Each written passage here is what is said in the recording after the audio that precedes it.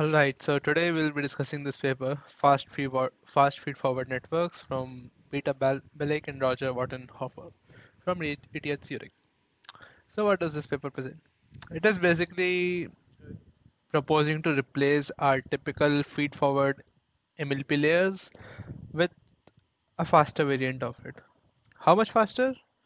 Well, if this is O of W, so if we have a width W feed-forward network, this would be O of logarithm of W. So almost a logarithmic speed up, which is very fast. So they say that we break the linear link between the layer size and its inference cost. Point to note that this is just the inference cost. Uh, by introducing fast feed forward, which is a log time alternative to the feed forward networks.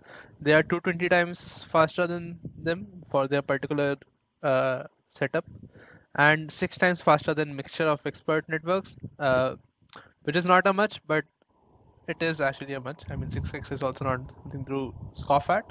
And they also say that it has better training properties than a mixture of experts because it has a noiseless condition execution, whereas in mixture of experts you have a noise added to the system, which makes it inherently unstable. They also say that uh, focusing on a practical use case of this, if you use these in vision transformers, then they use as less as 1% of the layer neurons. So if this has like n parameters, it would actually be using only 1% of those parameters while preserving a decent amount of its performance. So basically it is super fast. Also, to note that this is about inference. Their training time is almost the same as your normal feed-forward networks, maybe a bit more only, but their inference speed is very high, logarithmically, exponentially high. So first they say that one of the major ways currently to speed up these neural networks is mixture of expert networks, in which the thing is something like if you had like a width W neural network, you'll break it down into chunks. So W1, W2, W3, and W4, which are each of length W by 4, which you can see here. I mean, this could be K, K equals to 4 here right now.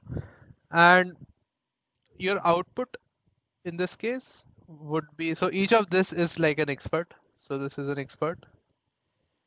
And you'll have a softmax over this. So C1, C2, C3, C4, where all of these is a softmax and it sums up to 1. So your output would be CW1 plus CW2 plus CW3 plus CW4. This would be your output. So it is a mixture of all these experts. Now, how does this help is that, say, if you had a lot of these experts, so you had n of these experts, during inference, you can only take like this top k of them, and it will, so your cost would be w by n into k would be your cost. So you had n experts, but during inference you're only taking k of them, the top k of them, which have most of the softmax mass assigned to them.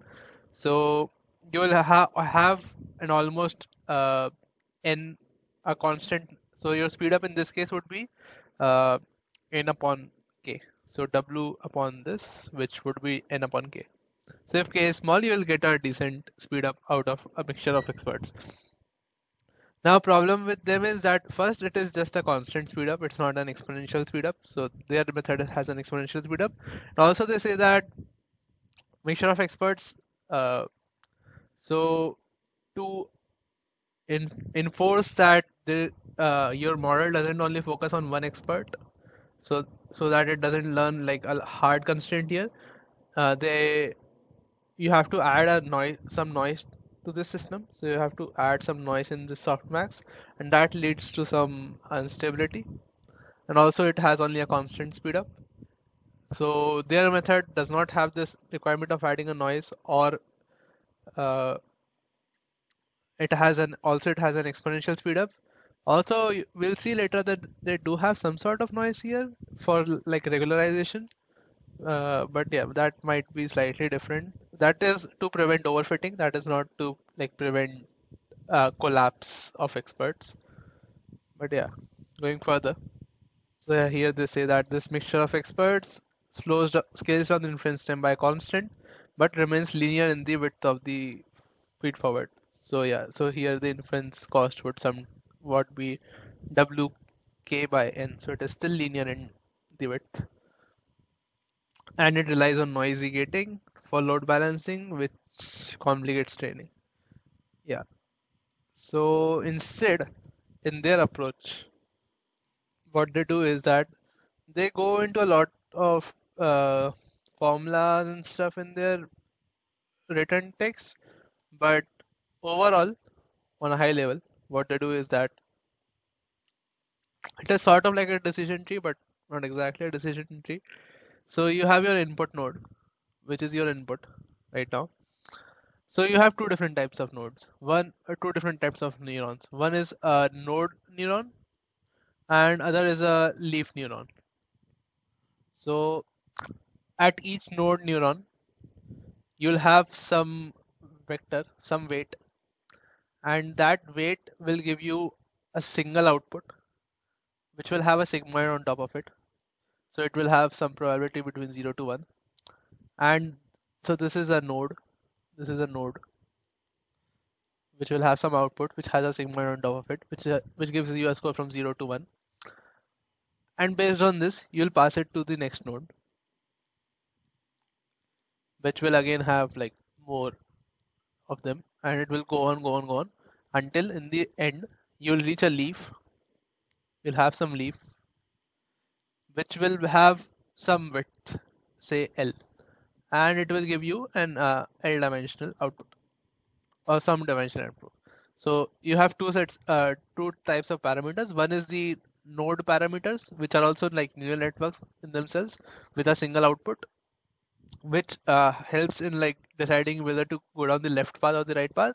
And once you reach the leaf, you have a different set of parameters which are like the actual weights which you will use. So these are the actual weights which you will be using. So it is sort of like a decision tree, but a differential decision tree. Uh, and obviously this, so if you have a depth d, you will have 2 to the power d leaves, these many leaves, each with width L, right? And at inference time, you only have to do this traversal of the binary tree, which will be O of D. And D can be like your 2 to the power D times L can approximately be equal to W. So in some sense, your complexity is O of D plus L ish, because you will first traverse down this O of D and have some weight multiplication here. So it is something like that, which is almost logarithmic in W. They have a better complexity analysis, but you can imagine that this will uh, this is like a decision tree which will, this is like a binary tree which will like split the space, and you, so it will have a exponential division of the space in some sorts, but to like traverse down it, you only have to traverse one path. You don't have to go through all paths. So you'll have a time complexity of d, but it will divide your space exponentially, so you'll have a exponential speed up. Also, this is during inference. During training, they have a soft gating. So while during inference, you will all, so if this is 0 to 1, you will round it off, and if it is closer to 0, you'll go to left. If it is closer to 1, you'll go to right. This is during inference. During training, you will have the same mixture of experts sort of thing. So your output would be C1 L1 plus C2 L2. So you'll actually go through both of them and add their outputs based on the softmax. So during training, you'll take a soft gating, whereas during inference, you'll have a hard gating so that you only have to traverse through one particular path and gain that exponential speed up. During training, you will not have that. You'll traverse the entire tree and like you will go this way also, this way also, this way also, this way also, this way also.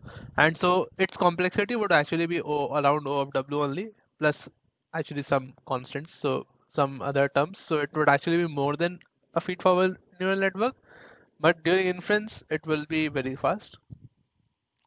So that is something. Also, okay, we'll come to something later. You can see that there is a difference between your training forward pass and testing forward pass. In testing, you are just going through one path, and during training, you are going towards many paths. So that should lead to some degradation in performance, but they have a way to handle that. It's called hardening, and we'll come to that later. So yeah, that is an overall overview of how this works. So you can see it here also. So you have the root node, you have some node weights, and that weights has the softmax, and based on that you go left or right. You have a left child, right child, and yeah, it just goes on, and in the end you have these leaf nodes which have a particular width, inference width. Yeah. So a small subset of node neurons are set apart to choose what mixtures of leaf neurons are to be computed.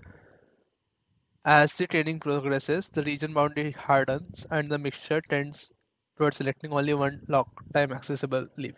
What they mean is that during training, uh, so this is what hardening is. Their training happens in such a way that over the process of training, these constants, these softmax getting C1, C2, themselves tend to become like almost binary. So this will become something like 0.9, 0.1 or something. So it might start off as like 0.4, 0.6, but during the process of training, it will become like 0.99, 0.001.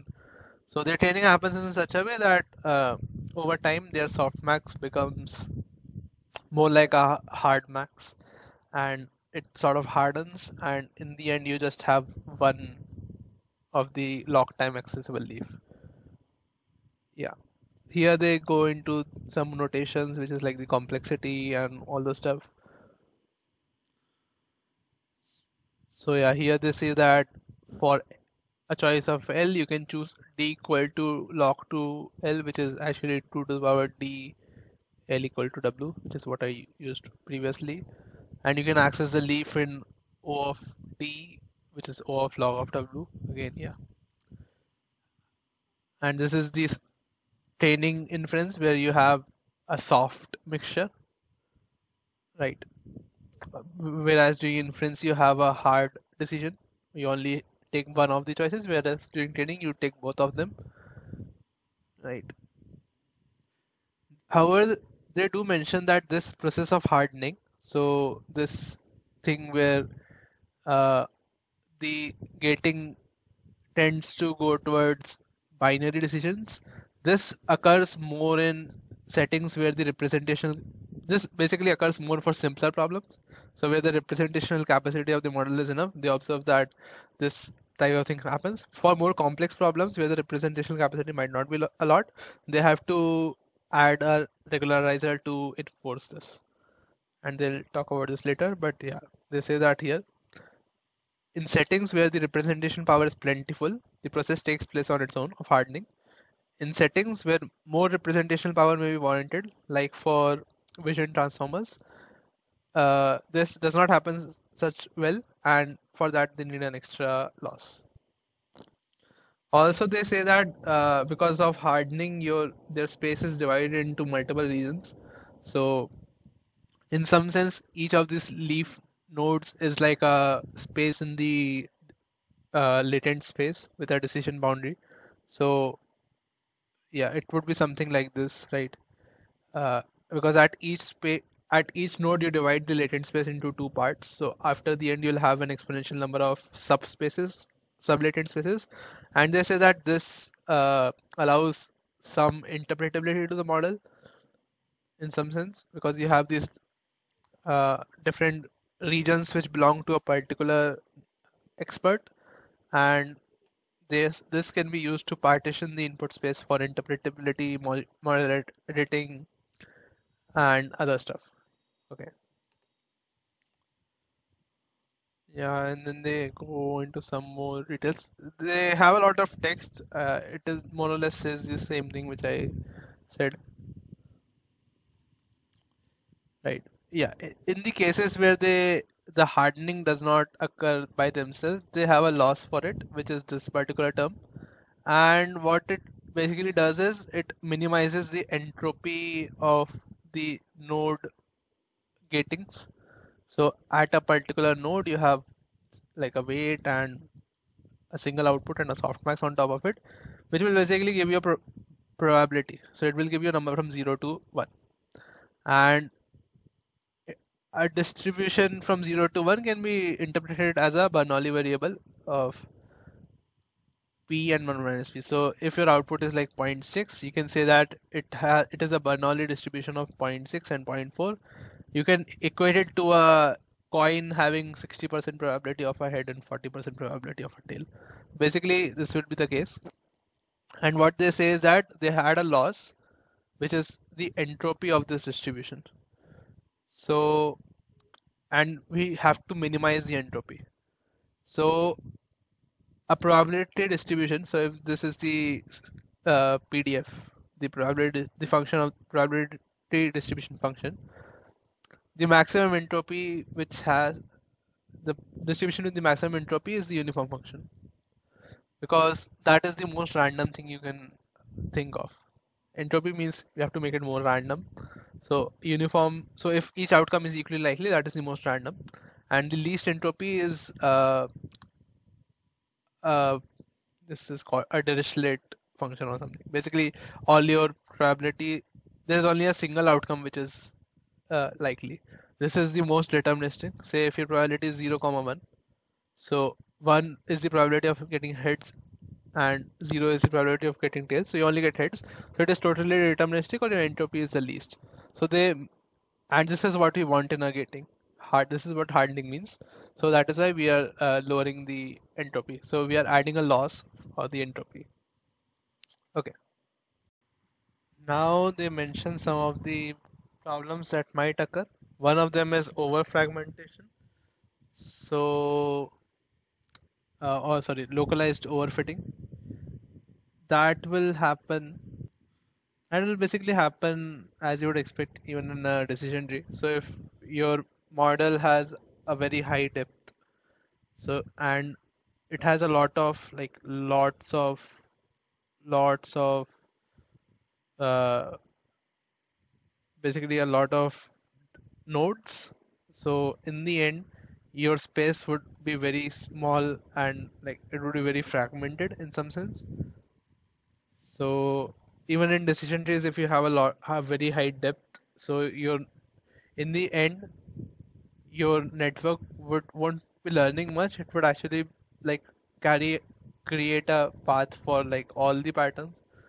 So for all the training data it will observe, it will create a different pattern and just map it to them instead of learning anything useful. So this is the same as the overfitting which occurs, similar to the overfitting which occurs in like decision trees. The other is the shrinking batch problem, which is the case that if there are a lot of leaf nodes, then each particular leaf node will have very few training examples for it, because very few training examples would be routed to it, and in that case it won't have like enough data for it. To fix the first case, the localized overfitting, they suggest a sort of regularization in which uh, at each node the soft decisions can be randomly transposed with some low probability. So this distribution p and 1 minus p might be transposed to 1 minus p comma p at each node. So instead of like 0.3, 0.7, it might get converted to 0.7, 0.3 at each node with some random probability. This will add some randomness and some noise. And in this sense, it sort of acts like similar to dropout, not exactly similar to dropout, but it's something similar to it. So they do this to avoid this overfitting. Now, at this point, I feel like this is like this. They said that their approach is better than mixture of experts because it does not have any randomness in it. This feels like randomness to me, so I'm not sure exactly what is the case, but yeah. And for for the shrinking match problem, you probably have to tune your hyperparameters in such a way that you have a decent sample size, training examples for each of your nodes. Yeah. Now, the other thing which they sort of talk or in some way rant about is that their approach does not have a very easy uh, parallel implementation, so a very easy CUDA implementation because it is conditional in some sense. So at inference, you have to make a decision, like at each node, you have to take a decision of whether to go left or right and then left or right. So it has to happen in some sense iteratively, and this is not very well implemented in CUDA. So they say that they're not able to get the get the maximum speed up which they actually could, and they say that matrix multiplication is very over optimized right now. So a feed forward neural network, which is just a matrix multiplication, is very over optimized. Like it has a lot of custom support from the hardware itself, and so that makes it very fast. And their approach does not have this hardware support or efficient CUDA kernels, so they can't get the total speed up from it. But even then, even with that, their approach, even with a not so optimized CUDA implementation, their approach is still very fast. Also, then they go into some details over their accuracy and stuff. You can go into it. I did not find it very interesting. Overall, obviously, as you increase the number of parameters, it gets better. And if you increase them a lot or in a bad way, then it leads to overfitting and all those stuff happens. And their approach is obviously much, much faster, as we said, as we saw previously. So yeah, that is overall it. One interesting thing which they observe is that for larger models, so they use their fast feed-forward network in a vision transformer, so a huge model. They replace the feed-forward networks with the fast feed-forward networks, and in that case, they observe that first of all, single neuron.